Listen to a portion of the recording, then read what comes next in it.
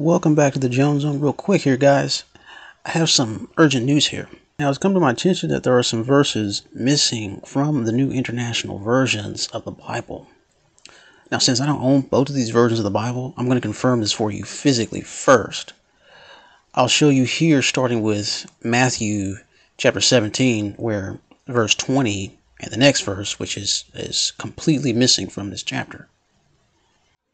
Okay, so look here, guys, where it says in verse 20 here, he replied, "Because you have so little faith, truly I tell you, if you have faith as small as a mustard seed, you can say to this mountain, move from here and there, and it will move. Nothing will be impossible for you." And then verse 21 is completely missing, which is the next verse. Okay. So yeah. Guys, they are leaving out verses in the Bible. It says in the Bible that you should take away from the Bible, nor should you add to it. And that's what's happening right now. And now I'm going to show you the digital version. And you can see here that it's the same. Verse 21 is still missing. But here's what it should say. Here's the New King James Version. Then the disciples came to Jesus privately and said, "Why could we not cast it out?" So Jesus said to them, "Because of your unbelief. For assuredly I say to you, if you have faith as a mustard seed, you will say to this mountain, move from here to there, and it will move, and nothing will be impossible for you."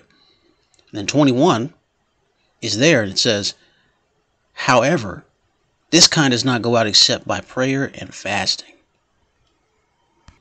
And there we have all of Matthew, where verse 21 should read,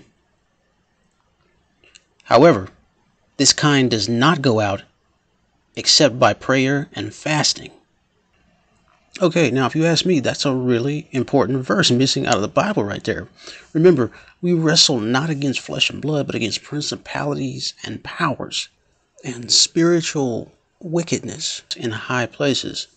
So if, God forbid, someone is trying to deliver themselves or someone else from demon oppression or possession, and all they've got is the New International Standard Version of the Bible, they're not going to know that they're going to need to fast and pray to remove whatever kind of demon they may have.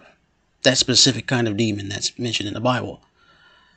Now, I know there are some Christians who don't take the supernatural very serious, but demons really do exist.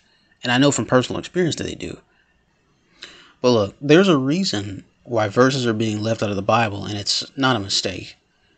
This is only one of the verses that's missing from the New International Version. There could be more missing. If you found any more of them, just with the missing verses, just put them down in the comment section if you can, please. But yeah, spiritually, I think this is Satan's doing. I'm not going to get into all of that on this video, but what I'll say is that this is a sin. This is a big no-no. You should not take away or add to the Bible.